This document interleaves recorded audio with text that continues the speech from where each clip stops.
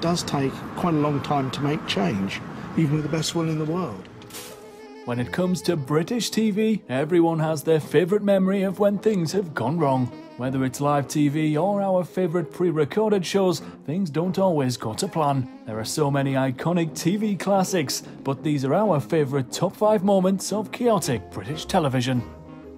Number 5. Despite being the most serious genre of programming, it's usually live TV news where we get our best laughs. I didn't know that bit was coming. On the 8th of May 2006, the BBC wanted to interview a technology journalist named Guy about a legal dispute involving Apple. It just so happened on the same day, another man named Guy was attending the BBC for a job interview as a data cleanser and was waiting in the BBC reception area. They famously called the wrong guy into the makeup room, then the studio, leaving poor Guy Gomer answering questions he knew nothing about, live on air. What does this all mean for the industry and the growth of music online? Well, Guy Cuny is the editor of the technology website News Wireless. Hello, good morning to you. Good morning. Were you surprised by this verdict today? I'm very surprised to see this verdict to come on me, because I was not expecting that. When I came, they told me something else, and I'm coming. You got an interview there, so it's a big surprise anyway. A big surprise. Exactly. Yes, yeah. With regards to the cost that's involved, do you think now more people will be downloading online? Actually, if you can go everywhere, you're gonna see a lot of people downloading to the internet and the website everything they want. But I think it's much better for the development and to improve people what they want and to get on the easy way and so fast the things they're looking for. This does really seem to be the way the music industry is progressing now, that people want to go onto the website and download music. Exactly. You can go everywhere on the cyber cafe and you can check. You can go easy. It's going to be a very easy way for everyone to get something to the internet. 20 minutes after the television interview, Gomer attended his job interview, which lasted 10 minutes. Sadly, he was not hired. Next at 4. It's not always live TV where things go wrong. In 2020, during an episode of Celebrity Bake Off, YouTuber Joe Suggs passed out after cutting his finger. I just sliced my finger open really bad. Help. Ouch. That's literally the first thing I do. There's always one. I've chopped the end of my finger off. Might have to sit outside for a bit like... Oof.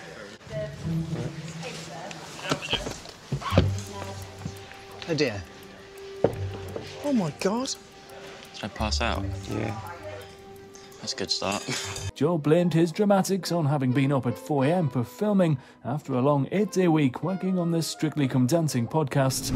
Number 3. Over the years, Katie Hopkins has made a name for herself by saying what she thinks, often appearing with bold and controversial statements. She appeared on This Morning talking about kids' names. She later goes on to explain her dislike of names that relate to geographical locations. I do make a very quick decision based on their first names, and there's a whole bunch of first names that I don't like. I don't like footballers' names. I don't like names after seasons of the year. I don't like geographical location names, celebrity names, things like Apple, things like, you know, Tilly Fizz or Jolly Apple, whatever they've decided to call their crazy. Poppy. My child's called Poppy. Yes, it's a flower. That's a flower. So like, parents do what about each geographic other. stuff? Geographic. Oh, so Brooklyn or London. Your child's called India. Yes, but you know, that's because it's not related to a location. That's because it's India related isn't to a location. No, We're talking about education. India's a very, very lovely name for a very lovely child. I think Katie was on gas and air when she chose those names. Yeah, I think you'd sort of, it's a little hollow. I think never used it. Number 2. We could talk all day about the chaos that has gone down on reality show Big Brother over the years, but there was no greater iconic chaos than the mishap caused by Tiffany Pollard on season 17. When Angie Bowie learned of the passing of her ex-husband David Bowie, she confided in Tiffany. Confusion instantly took over, with Tiffany believing the news was instead about fellow housemate David Guest, who was asleep in the next room. Anything? You can't say a word. Nothing. David's dead. No, it's not. You can't do that. What the f is that? Are you serious? Shh, sit down. Oh Sit my down. gosh, oh my gosh, oh my gosh. Sit down. Sit down. Stop it. Stop it. They're all gonna know. You gotta stop. Okay, I know you're just not. I love you. I love you. I love you. I love you. Come on, come on, come on. No, you were playing. I know you're joking. I would never joke. Oh my gosh, wait, oh gosh. Okay, this is just a joke. What? Sit down, babe. Sit down. Sit down. They told me that David is dead. David? Yes. David? Yes. She said he just died, and I can't hold this in by myself. No! Yeah. Oh, you gotta help me. I gotta deal with this now. I f***ed it up. Oh, Jesus. Where's David? Where's David? Where's David? Where's David? He's fine. He's He's fine. fine. He's He's fine. Why the f did she say that? the hell? She told me that David died. Angie. Angie's just said that David's just died. Why the f would she do that? Sit down. Come and see him. Come and David, see him. she just told me that What you the were dead.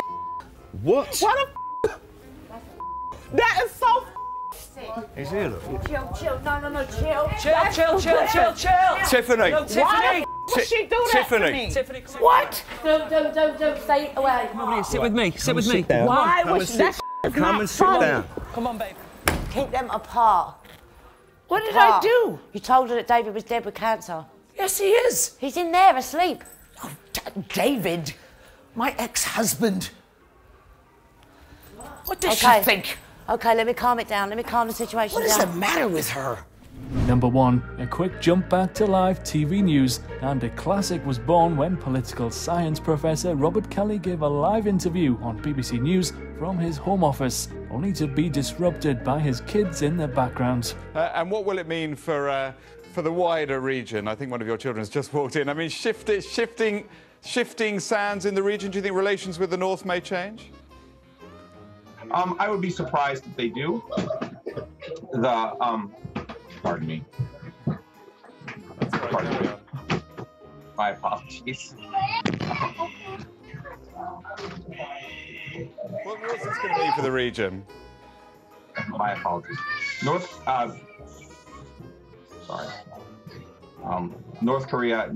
South Korea's policy choices on North Korea have been severely limited. Despite the chaos, only a week later, he reappeared on the channel, this time with all of his family, to laugh about the previous disaster interview. Yeah, we were worried actually that the BBC would never call us again. Actually, that was actually our first response, was sort of mortification that we had just sort of completely blown our relationship with you.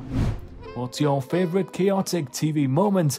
Are there any you think we should have mentioned? Let us know below.